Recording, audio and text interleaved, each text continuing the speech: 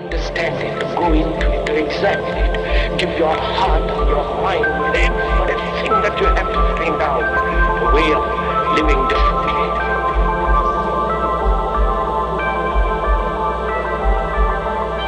But that depends on you and not somebody else. Because in this there is no teacher, no pupil, there is no leader, there is no guru. There's no master, no savior. You yourself are the teacher and the pupil. You are the master, you are the guru, you are the leader. You are everything. And to understand is to transform what is.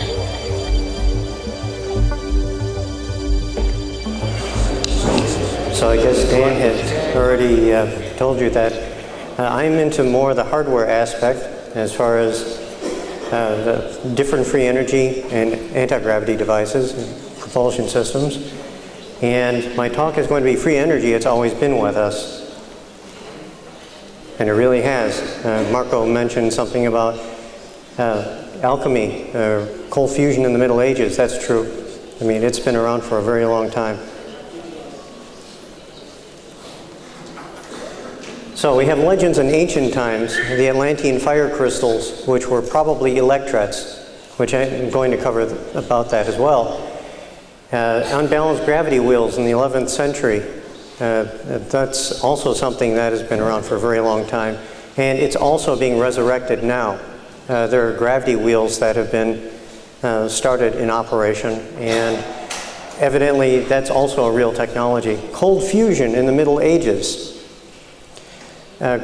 This is something that has been called alchemy, and alchemy and cold fusion are kind of related to one another.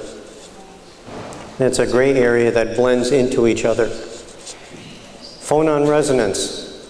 This is using sound or longitudinal waves, which are basically the sound equivalent of light or of an electromagnetic wave to produce changes at the nuclear level. When, yes, that is also possible. So, Joe Champion rediscovers phonon resonance in the 20th century, although this had been done in ages past. There's something that was called the lost chord in alchemy. And the lost chord essentially is it's a blend of sound frequencies that can actually cause nuclear changes to occur. And this is something, for example, there are stories of the alchemist actually putting a violin next to the crucible and just drawing a chord while it's at the correct temperature. And the crucible would essentially be something that would be a red mercury or something similar to that. And a lot of alchemists had some health problems as a result of that. So also, physics tells us that matter is frozen energy.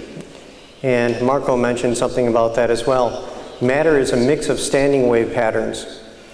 So it's almost as if there's very little difference between the light that's here and the matter that's here. The only difference is that it's not moving.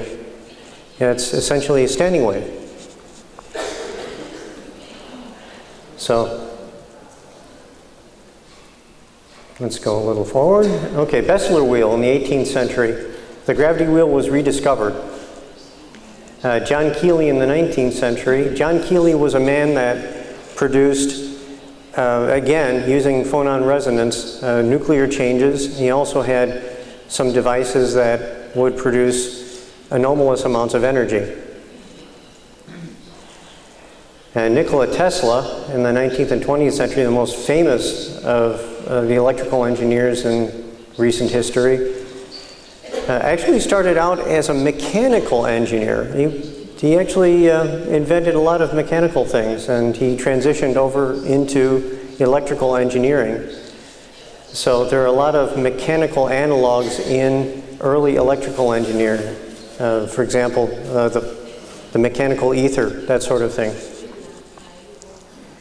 There are energy patents in the 19th century that were very interesting in the effect that it had many free energy aspects to it. And then there's Clerk Maxwell. James Clerk Maxwell, this is an interesting story, that he had a working unified field theory back in the 19th century. And this essentially combined the electric, magnetic, and gravitational fields at that time. Now, back then, there wasn't much of a talk of anything as far as a strong or weak nuclear force. The strong nuclear force is most likely a short-range gravity field.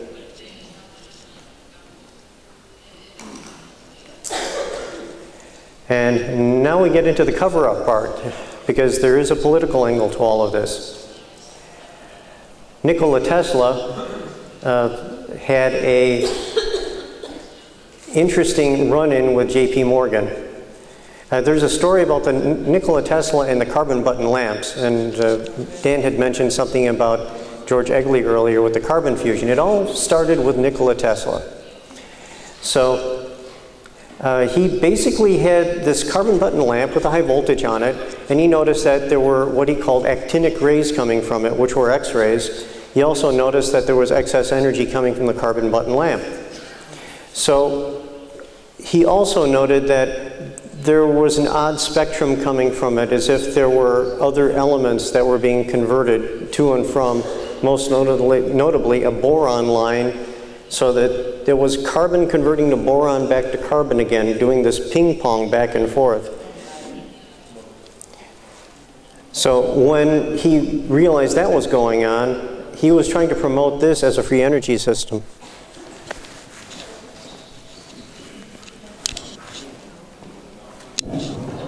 Yeah, it's back. Yeah. Anyway, then there was the story of the Nikola Tesla and the Pierce arrow. Nikola Tesla had a car, which was called a Pierce arrow, with carbon rods in there. No one could understand what the carbon rods were for. It turns out that earlier to doing the Pierce arrow, Nikola Tesla and Nikola Tesla was a very utilitarian person. He would only invent things he had an immediate use for. So he invented an open-air X-ray tube. The X-rays were tuned to the nuclei of the carbon. No one really picked up on that one. So he realized that if he induced a K-shell collapse in the carbon, that the carbon would transition into boron. Didn't take much energy to do that, maybe 1,000 electron volts or so. 1,000 electron volts to turn carbon into boron. Boron turns back into carbon, and what comes out is over 10 million electron volts of energy. So you have massive amounts of energy from a reversible nuclear reaction. There was a talk that actually an argument that Nikola Tesla had with J.P. Morgan. J.P. Morgan said, well, why can't you be like this Einstein fellow? He learned how to split the atom. At that point, Tesla was extremely aggravated, disturbed, and he said that there is no point in destroying natural elements, that we can obtain all the energy we need from reversible nuclear reactions. He was right. That's another way of doing it. So there are people right now, George Egley being one of them, and several others that are working with carbon with this to see if the carbon collapse will produce excess energy. And historically it does. So there's a great deal of hope on that. Now, after Nikola Tesla does this demo with the Pierce arrow, then obviously J.P. Morgan was very disturbed over this idea that Tesla could produce free energy. I mean, he was thinking of doing this thing in a very big way with Wardenclyffe. So he had two different methods that Tesla knew that he could do, and he knew that these two methods were very disastrous to the economy. And these were people that were plugged into the economy in a very big way. They were making profit. And one of the things that Morgan said is, if this fellow Tesla gets his way, all we'll be able to do is sell antennas, and then they'll be able to milk this cow for free. So he intended to turn off the milk supply. So Oliver Heaviside comes along, who was evidently contracted by some financial interests to bury the original theory on the joining, or the unified field theory. So what happened was that in many of the universities, this original theory was being taught, and many people were realizing that free energy was possible, that you could tap the vacuum. There's incredible amounts of energy. Yes, there's 10 to the 93rd ergs per cubic centimeter. And if we tap just a fraction of that, to give you an idea how much energy is in there, just a fraction of that energy is enough to boil off all the oceans on Earth. So it's something that you have to be very careful with to tap into. But it's possible to do this. So after Oliver Heaviside basically buries Maxwell, he lobotomized the original theory, where he took the gravitational side, just sawed it off, threw it away, nobody would need it. Well, it turns out that the gravitational side is where you get the free energy. So without the unification, then we couldn't combine the two sides of the equation and get free energy. So after that, then Henry Moray comes along, and Henry Moray realizes that there was a working theory, and he builds a free energy converter. This produced 50,000 watts. It was about that big. And the thing was running cold, which meant that this was producing energy that was not conventional. It wasn't nuclear, it wasn't anything else other than tapping the local vacuum. But Nikola Tesla also mentioned that the secret to doing this was in resonance, where you don't extract the energy, you have it in resonance, where it's pulling out and then snapping back again. So it's called reactive power, and reactive power can power real world devices. So Henry Moray's device was also buried for the most part, but there are people who are recreating this one as well and have a working theory. And so there is a groundswell on free energy. And what we're understanding is that there's a certain protocol that you have to use with this for safety. And we're also realizing that whenever you tap vacuum energy, and you can tap this using nuclear fission, by the way, but it's in a bad way, because with nuclear fission, this can actually extract, it causes a local loss of binding energy. So, and this has been documented, with nuclear fission, what you wind up with is a local sink for binding energy. So this means that matter basically has a case of dry rot. It begins falling apart. We found this in anomalous embrittlement inside of nuclear reactors. So that not only is the concrete and the steel going brittle, but people are too. If there's, for example, people are developing embrittlement in collagen and in their bones, osteoporosis. And when they leave the nuclear plant for 2 weeks, suddenly those symptoms begin going away. So we know that fission is not the way to go, because it's changing the basic structure of the vacuum around it. Fusion is the way to go, because it's producing an excess of binding energy. So, U.S. National Security Act of 1947 comes along. And what this does, essentially, is it puts a further clamp on most of the free energy patents. And after this, they route, and this is in the United States, but they reroute all the patents to go through the DoD. What this means is that 7,000 patents since 1947 have been, and this is primarily on free energy and propulsion technologies, have been sequestered. So, also, governments are discovered to be corporations, and many of the governments of this planet, and the conflict of interest runs rampant. This is also part of the political aspect. It's all one. You have to approach this holistically. Unless you approach it holistically, you won't find an answer.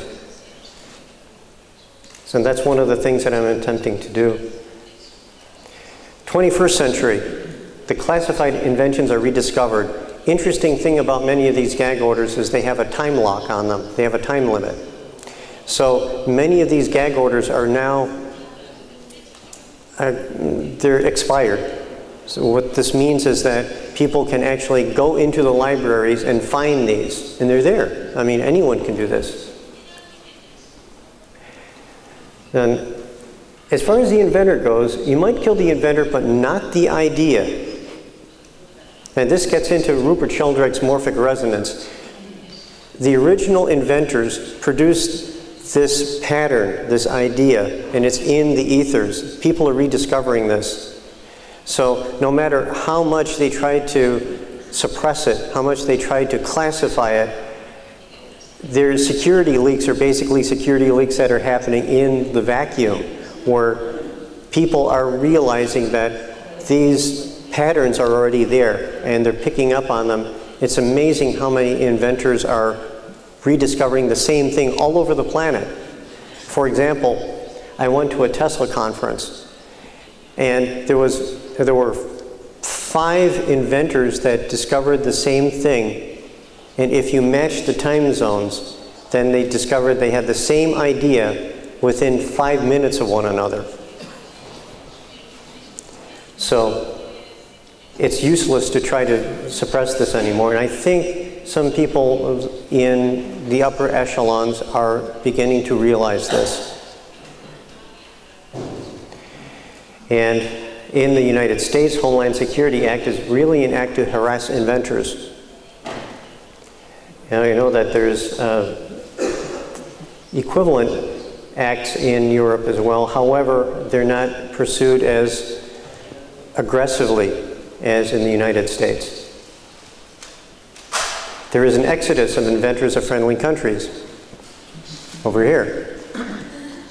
So, and there are many that have plans for working devices, and they want to share them. So, was Ayn Rand right? Do we need a Galt's Gulch?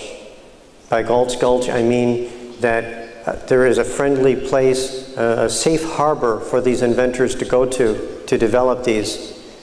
And I think the answer is yes. I mean, if we have a safe place for these inventors to produce what they believe they need to do, which is to share the fruits of their creativity with humanity, then I think that we can actually be living in the 21st century as opposed to possibly the 19th, which is where we really are right now. The technology that we have has been held back that far. I remember there was a friend of mine that asked me, "Where's my hoverboard?" You know, from Back to the Future 3. So that's true. We should have that right now. Anti-gravity technology has been suppressed since the late 1950s. But there again, all the records are there, and anyone can look and find them. And then some of these free energy inventors are beginning to be called terrorists. But in a way they are. I mean, they do threaten the economy of the planet. But then the economy of the planet is badly upset already. So I don't think it is that much of a problem. Now let's get into the technology. This is a trout turbine. It's originally invented by a man by the name of Victor Schauberger. And the trout turbine is a way of producing torque through an implosive, basically an implosive flow of hydraulic fluid. Now you can also have a liquid metal in there and it'll work even better. How much energy? As much as you want. It depends on how much flow you have in there. Also note that on the outside, if you have an input on the outside of this thing, you'll notice that as it moves through these loops, it produces a reverse vortex on the inside. And that's another important point. How this works is a combination of the two reversed vortexes and the fluid flow through the loops.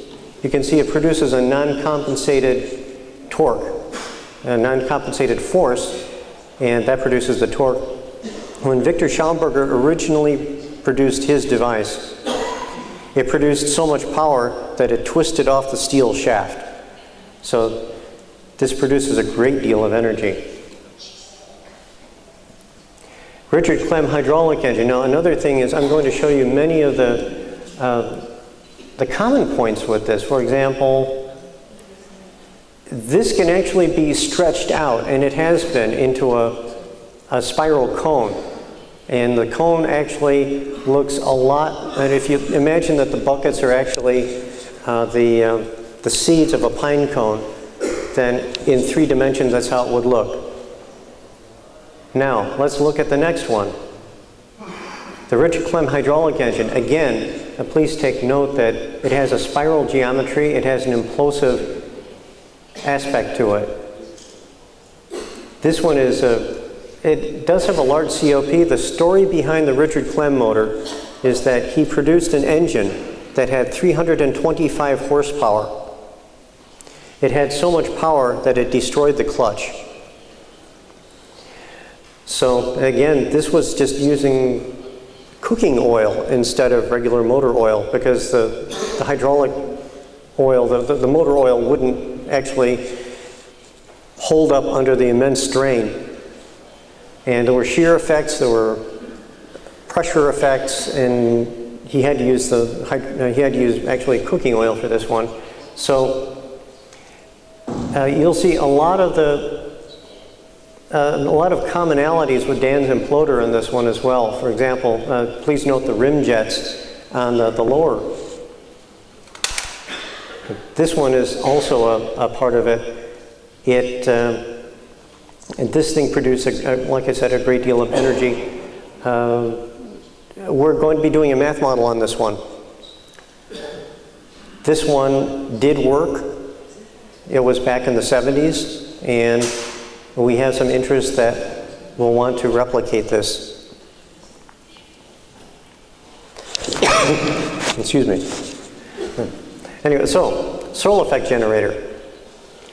Now this one produces power through unbalanced magnetic fields. What kind of magnetic fields? Fields that move in a vortex arrangement. This one also produced extremely high values of torque. In fact, you can see that on the upper diagram over here, we have, that's a north pole, that's a south pole over here. You can see that the way this thing is arranged, there is no way for this thing to have a permanent balance to the magnetic field. So that's how it works. Control on all of these is very problematic.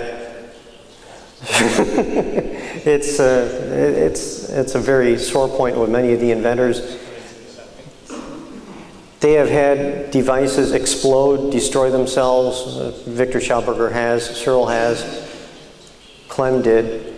So the challenge for this is to produce a system which is controllable. This one is a Carl Schaefer steam generator. Also note the commonality.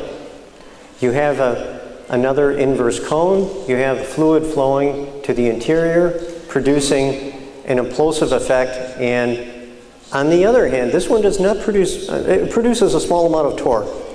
But this produces steam. And it produces anywhere from 165 to 325 degrees of steam. The first test that it made was 165 degrees C. And if you look this up on one of the steam tables, that means that it will produce steam at about 4 bar, which is enough to run a turbine. And if you can run a turbine, this means that you can run an alternator attached to that turbine and power your home, power your business, or in a larger version, power an entire community or city. And again, this is power from implosive cavitation. It's a combination of implosion with cavitation and mechanical resonance, because now what you're looking for is a mechanical resonance with the liquid. And when you do that, you can extract energy from the vacuum using that method. Then Dan mentioned something about George Egley earlier. And George Egley's carbon fusion system initially had a COP of 2.0. Other elements were found. There is evidence that this is transmutation in greentechinfo.eu. I think it's .eu. Yeah, okay, it's .eu. He shows that there is a chart, and this chart basically shows all the elements that are being produced from the carbon. Egley says that he's run this for about 6 weeks, and it's been producing excess energy. As the elements cook into heavier and heavier elements, it's kind of interesting because when you go from hydrogen to helium, there's a little bit of mass energy left over. By a little bit, I mean you're looking at 25 to 50 megawatts per gram. It's less than matter-antimatter fusion, but it's quite a bit. That fraction that's left over, and we're talking about, because the immense energies that we're dealing with, only parts per million of mass to energy being generated, which is a good thing because it would generate a bigger meltdown than it already does. But with that amount, you can power real-world things without producing pollution. Because if you're going from carbon to the heavier elements, I have done the spreadsheet analysis on this, and it will not go to fissionable elements, so we don't have to worry about that. I know that we have an enormous problem with burying fission waste or trying to do something with the nuclear waste that we have now. This will not have that problem. On the other hand, what you do wind up with are precious elements.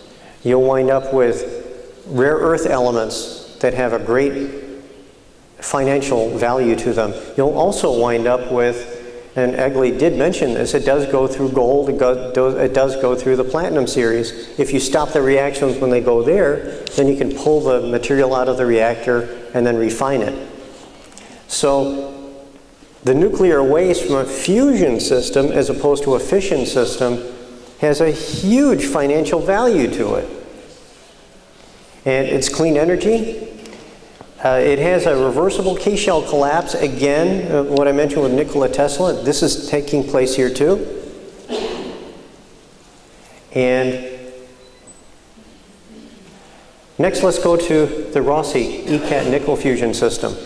Another clean system, relatively clean. This one has a COP of 6.0. It goes from nickel to copper, which is just one jump in the periodic table. That one jump produces over 25 megawatts per gram of fuel. If you take a look at the entire sequence, which goes on for 19 pages for the Egley system, this thing produces so much energy that it actually exceeds the mass energy of the carbon that was put into it to begin with. And the Rossi system produces, again, clean energy as long as nickel 59 is avoided. There is a way of doing that. Nickel 58 has a reaction chain, which is complicated, but any kind of transmutation has problems. You just have to account for all of them. The Defcalian Hyperion reactor, this one has a COP of 20. It also does nickel to copper. Also 25 megawatts or more per gram of fuel. Now to give you an idea, whenever you burn petroleum, petrol, gasoline in your vehicle, there's a few parts per million of energy, mass to energy being generated. And I mean, you're just burning just tremendous amounts of this. But when you convert one element into another, going up the periodic table, it produces so much energy that you're just generating energy with picograms of fuel at a time. I mean, you're not dealing with kilograms. That's why you can have a cartridge with just a few grams of fuel in it, it'll last 6 months. Same thing with the Egley system, and same with many of the fusion systems. And of course, this is Rossi's competitor. If nickel-58 is used, there are reaction byproducts which will include nickel-59, which has a half-life of 76,000 years. So that's something to keep track of. Okay, so here's another device. We're going out of fusion now. This is Tom Bearden's energy collector. And Tom Bearden was interested in tapping the vacuum without producing effects that would have a negative effect on the vacuum. So this was originally put out, I believe, in the 1990s. No one had the foggiest idea how to do this. We knew that the collector was some kind of capacitor. We knew that it needed a switching system or some kind of a resonant frequency going into it. But up to this point, nobody really knew what to do with it until now. This is how to implement Bearden's energy collector. So, it's an electret. Essentially what you do is you have two back-to-back electrets. What this does is it's in resonance with the vacuum without actually extracting anything. It basically produces a vacuum polarization that produces the energy coming out of it. Theoretically, this will work. And bench testing is yet to be done, but we believe that this is the best route to go. Then there's the Charles Flynn transformer using magnetics to do the same thing. There are several different magnetic devices. If you go to Patrick J. Kelly's site, there is a book with over 1,000 pages with all the free energy systems in there. He has documented over 100 pages for magnetics alone. There's over 200 patents that are known to work that are based on magnetics. So the trick with this is to do it without discharging the magnets, because if you do this and discharge the magnets, then you have to remagnetize and it becomes a conservative system. If you allow the energy flow to run unimpeded and you just divert the energy flow from one side to the other, then you're going to wind up with a condition where the magnets never discharge. And in this case, then you will be able to extract energy from the vacuum through those magnets, because the magnets are basically using spin polarizations that are biasing, or rather cohering, the local vacuum.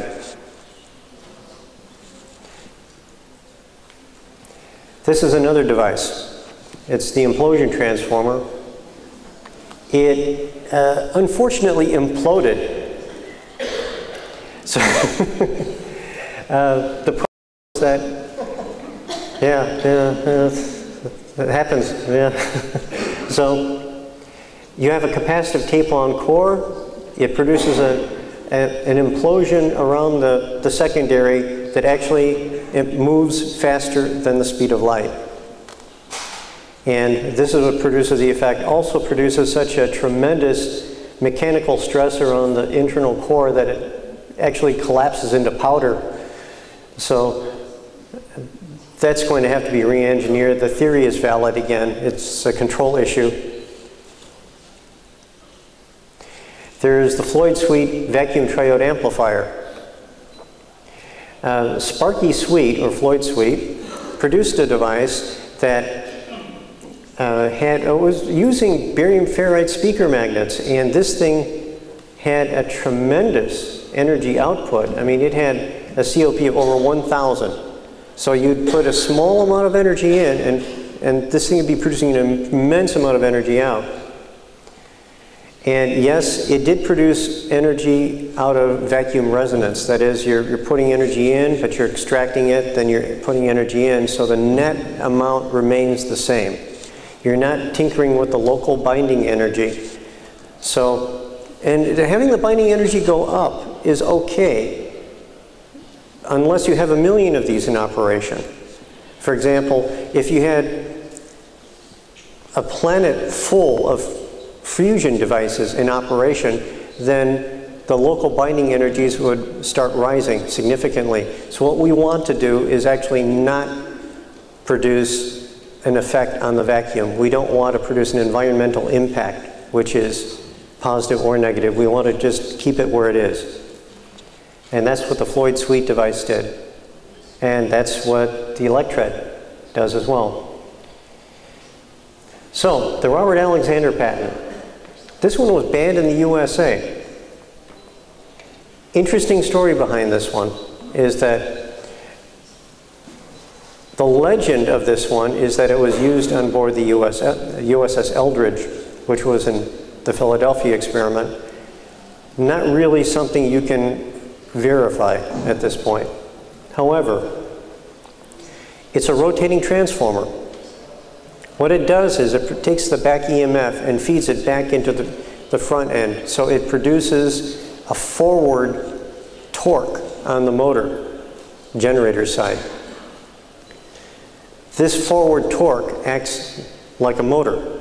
So you initially start it up, and once it's started, as long as there's a load on it, it will continue to operate. Once again, control issue problem.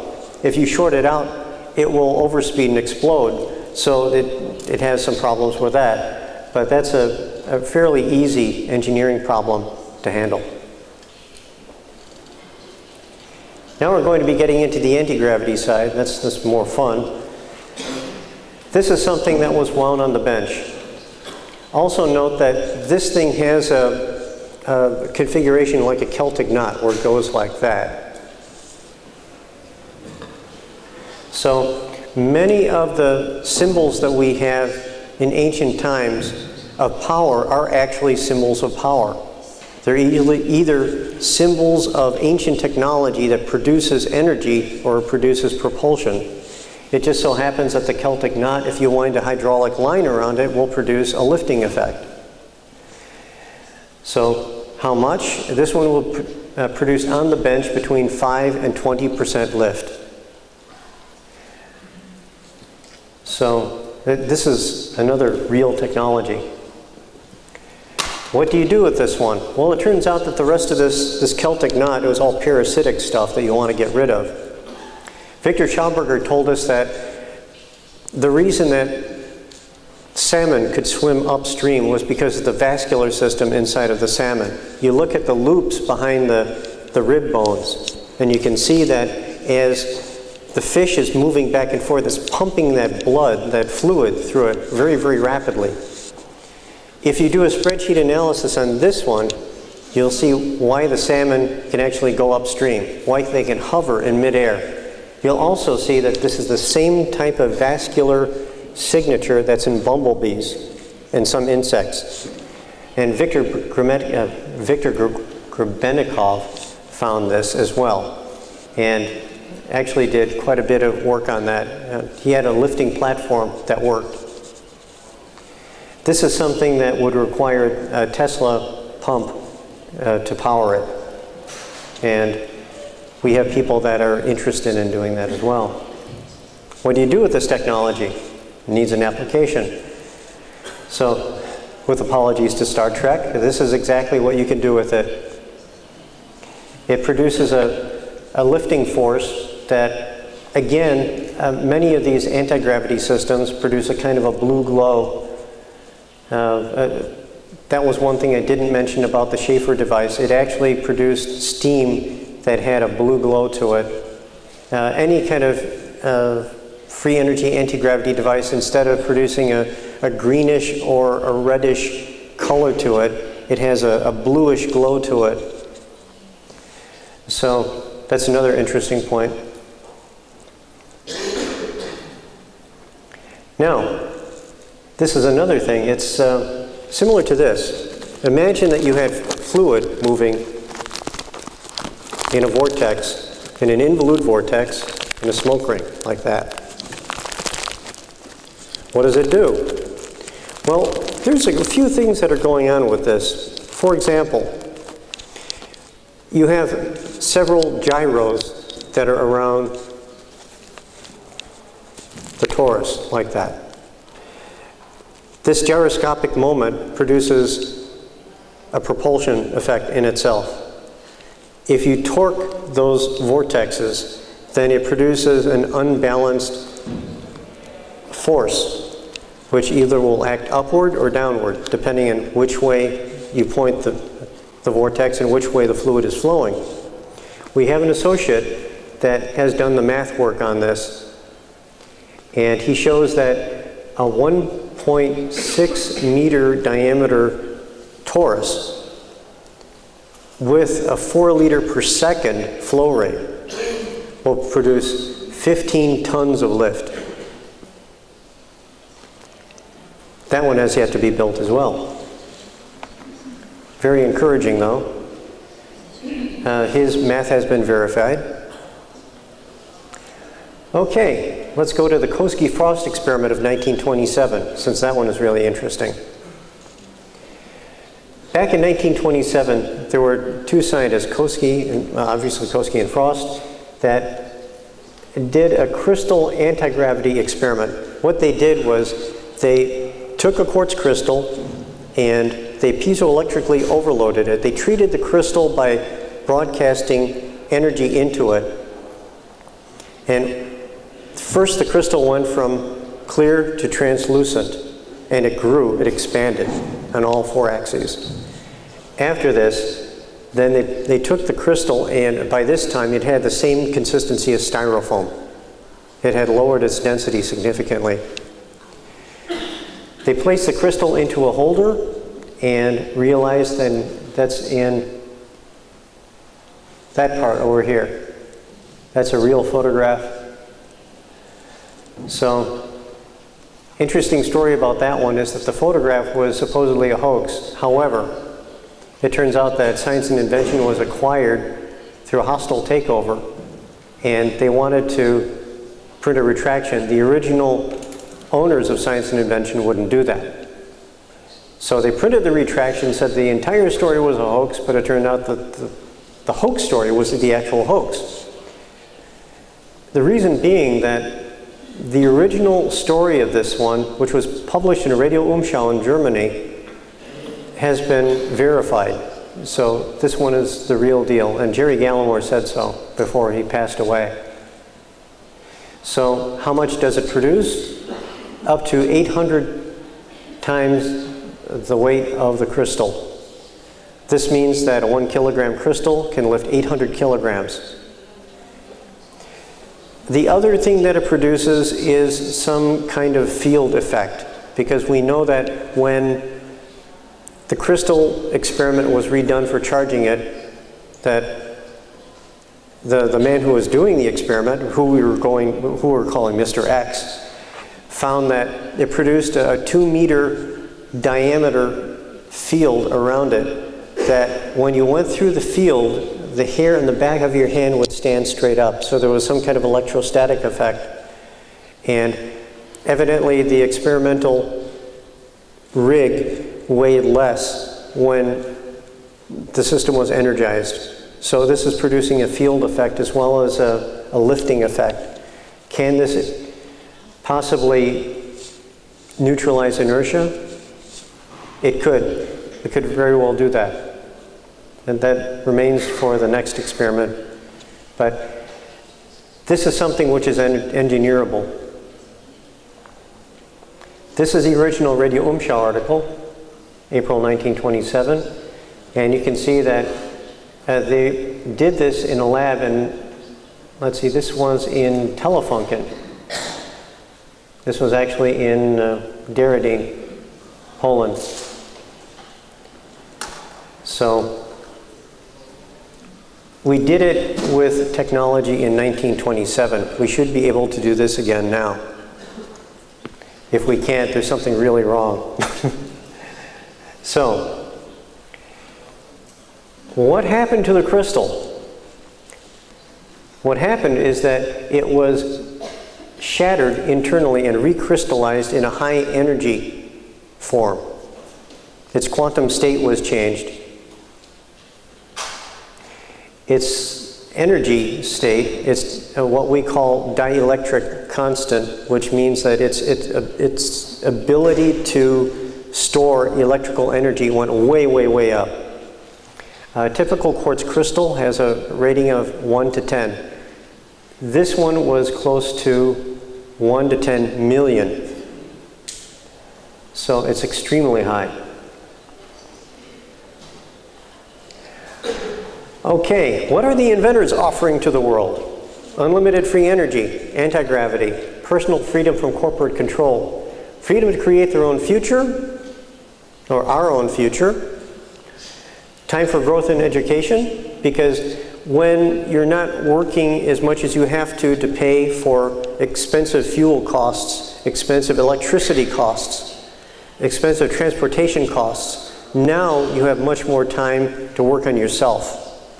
And that means that you can read a book, you can pursue a hobby, you can climb a mountain, do whatever you want to do instead of being yoked to this financial treadmill that we have now. That's what free energy and anti-gravity will promise.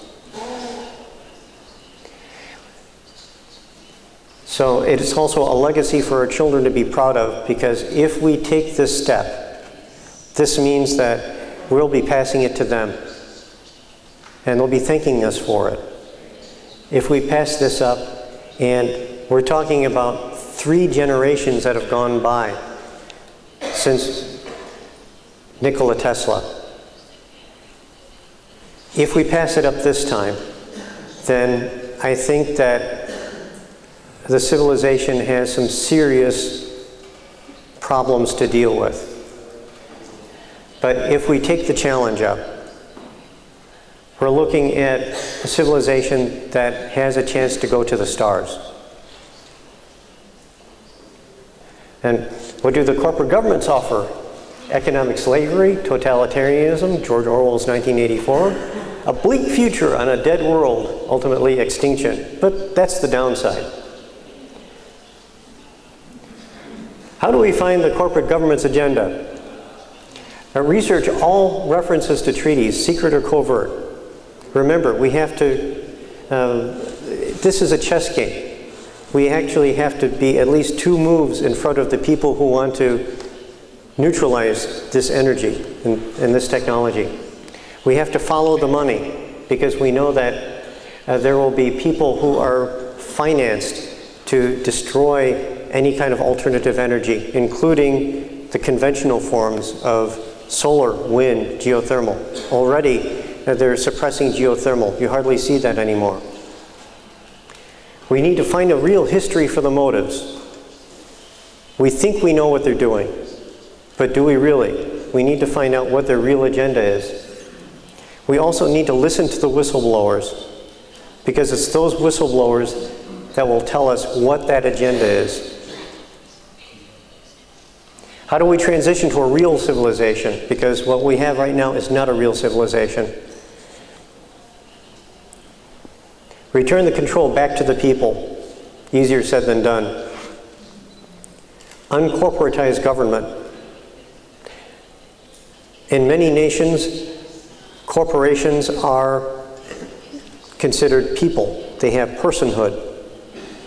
They have more rights than actual people do. We need to reverse that. We need to have it set up so that corporations have charters the way they did in the early days, where if a corporation does not serve the public interest, then they are dissolved. We need to make all those running for public office qualify. The way the system operates right now, we have people that have a hunger for power that are pursuing that office, and we let them do it. Well, I think we need to rethink that. We can't allow this to occur anymore. We can't allow sociopaths to be in public office. We create a body politic that integrates all beneficial technology into society. This means that we have either an agency or a non-government organization that looks at all the technology and then decides whether this has a positive impact on the future. If this were true, we would not have nuclear power today. We also need to return to a real currency, since the fiat currency system that we have now is basically set up to enrich the few at the expense of the many.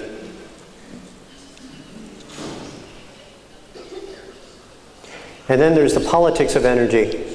I actually have a whole other PowerPoint on that one, which actually becomes a little more radical. But who or what are the forces blocking it? Special interest groups, especially with the corporations that are involved in conventional energy systems. Corporate government, and this was asked of me before, why would the governments want to keep conventional energy in place?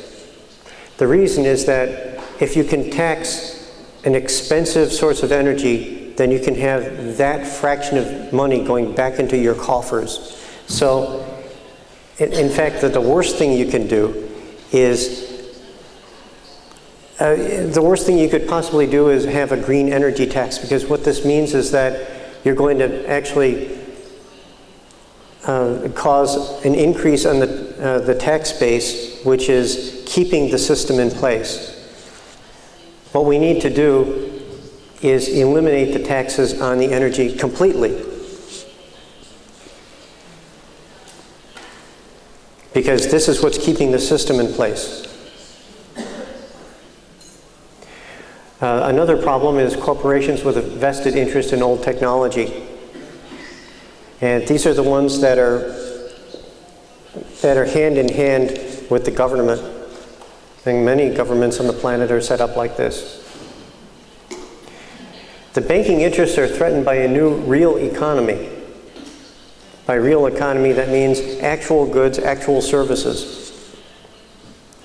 Another thing I need to mention is that if you have an unlimited amount of energy, now you can reverse the E equals mc squared equation. Because now you can turn energy back into matter. You can precipitate matter out of the vacuum. This means that the replicator technology that we see in Star Trek is possible. There are people working on this right now. These are quantum replicators, quantum 3D printers. The 3D printers that we see right now are only the beginning. The 3D printers that we're going to have will actually print in atoms.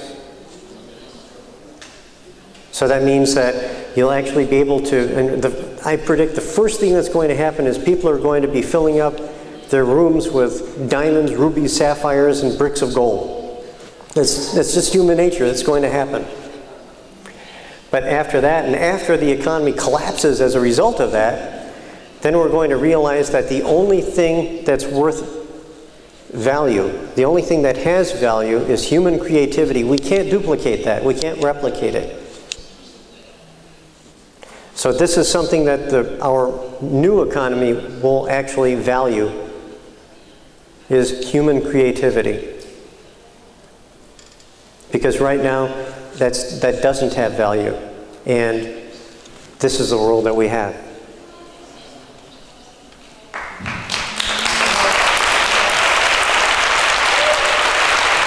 Thank you.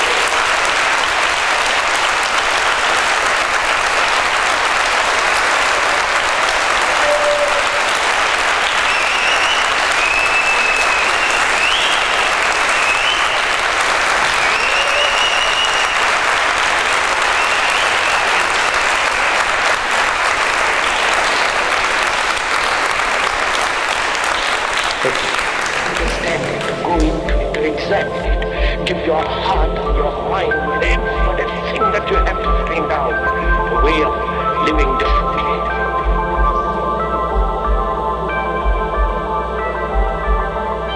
But that depends on you and not somebody else. Because in this there is no teacher, no pupil, there is no leader, there is no guru, there is no master, no savior.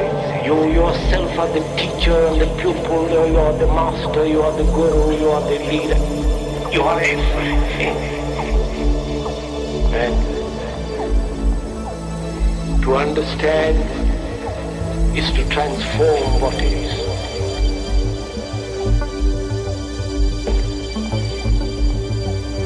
To understand is to transform what is.